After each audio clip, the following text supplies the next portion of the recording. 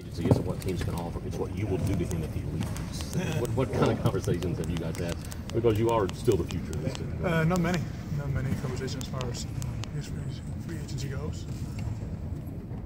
If he goes, he would go east. That's the only thing I told him. What advice would you give him since you went to it last year? Was it difficult or you? No, it wasn't. I mean, it was. I think it's different. My situation was different than him. I'm a different guy than he is. He obviously is going to go through the whole process of free agency. I didn't, so it's obviously going to be different. Does it feel like there's uncertainty? You made the point that it's different because he was coming back to the team to nearly beat Golden State. There's going to be a lot of transition, it feels like, this summer. Does it feel like an important summer for the franchise in terms of that? I think every summer is important. I think we always got to come in with the mindset into the summer to try to get better, try to improve. And I think now it's a must. So as we're getting older, it's a must that we got to improve, because if not, you're going to risk of missing out. And obviously for Mike, you got to see that he has to make a decision on what's best for him.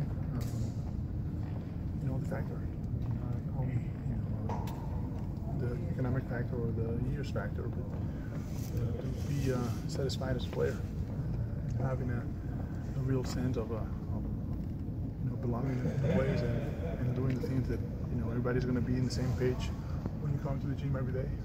So hopefully, we can convince them that this is the best situation for that. Do you think the window is still open for this team? Can it still be open for this team? Without a doubt, we're going to improve that. We're getting better, and it always starts. I think in any situation when you try to reflect and think about all the things that has happened, the first thing you're going to look is at yourself. Things that you got to do better before you give anybody else advice.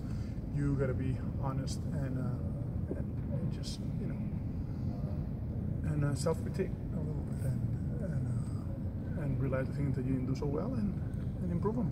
Do you think there's enough here with minor tweaking, or this is going to take a major overhaul? That's not my job to decide. That's not my job to comment on. I think my job, like I just said, it's improve and work on the things that I got to do better.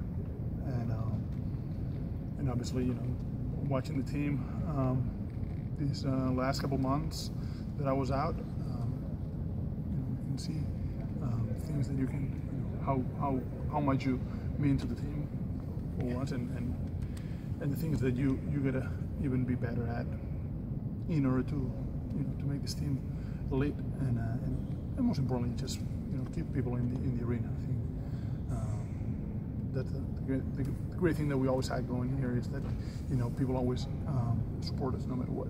And at the end of the game yesterday, when you saw everybody getting up and cheering for us, I mean, the good people that came and supported that means the world to us. I mean, I think, obviously, we've been really cautious so far, taking it by the book, plus a couple weeks just to make sure. So far it's been good, honestly. In terms of your mindset, going through the process, I'm sure you were devastated at first. Yep. What has that been like, and where are you now in terms of hopefulness? I mean, I'm obviously very positive with it. We haven't had any setbacks, even minor, like nothing.